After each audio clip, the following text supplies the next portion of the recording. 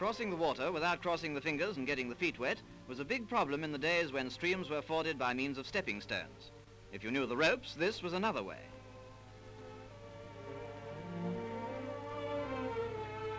Compare that feat with bridging the Atlantic, for that's what the Clackan Bridge actually does.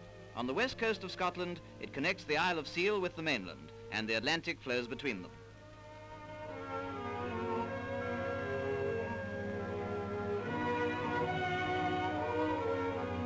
Coming nearer home, the Tower Bridge has been described as the noblest in the world.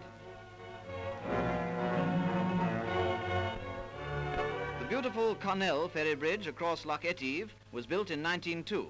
It's a fine example of the cantilever principle and saves a detour of nearly 60 miles. The Great Forth Bridge is another cantilever masterpiece.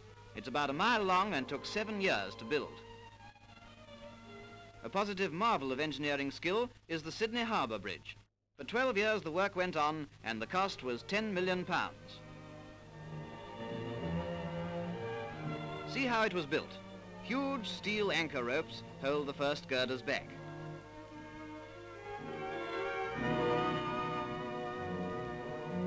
Before the spans meet, the terrific weight is taken by the anchor ropes and is divided between 2 pivot bearings.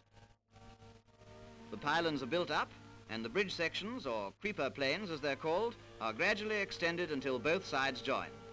Then the anchor ropes are scrapped and the bridge is finished.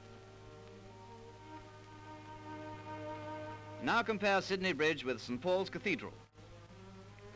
Perhaps the most spectacular of all bridges is San Francisco's across the Golden Horn. Suspension cables were never more skillfully distributed, with the main tires 750 feet high and the length 3/4 of a mile. The San Francisco Bridge, which was finished in 1936, cost £7 million. Besides being equipped with spacious footways, it takes 6 lines of motor traffic 220 feet above the sea.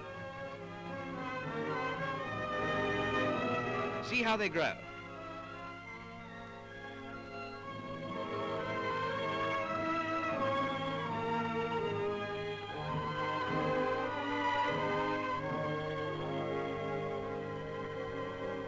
Of course, bridges have other uses.